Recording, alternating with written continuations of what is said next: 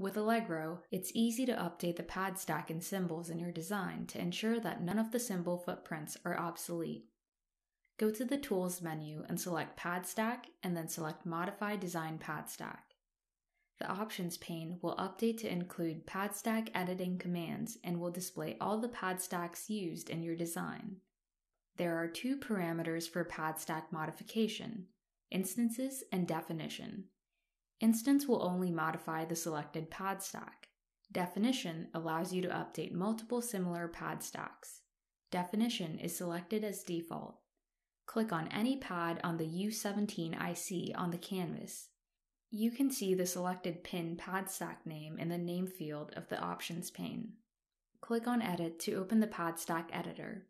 Here, you can modify design layers, mask layers, drills, and more.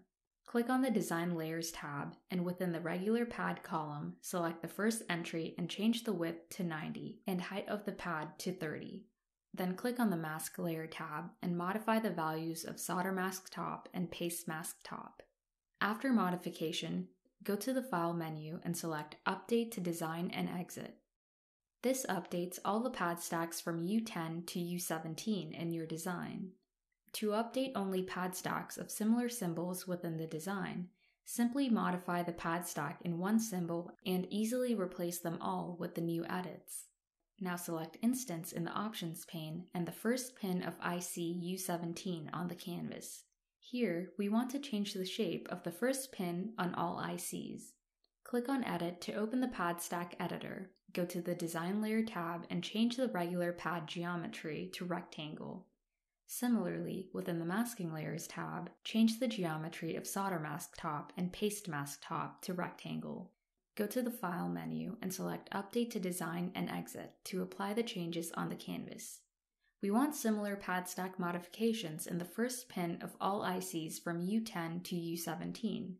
Instead of manually updating the first pin in all the ICs individually, we can replace them all to be like the first pin of U17 in one easy step.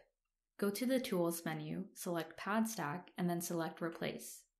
In the Options pane, you will enter the old and new Padstack. Old identifies the Padstack that is to be replaced, and New identifies the name of the new Padstack. You can either click on the ellipsis button and select the Padstack, or click on the canvas to select the old and new Padstack. There are 4 more fields: Symbol, Pin, Ref Des, and Net.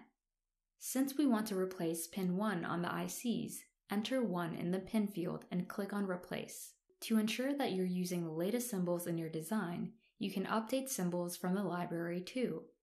Go to the Place menu and select Update Symbols. In the Update Modules and Symbols dialog, expand Package Symbols and select SOIC 20. Check Ignore Fixed Property and click on Refresh. You've updated all the SOIC 20 packages in your design.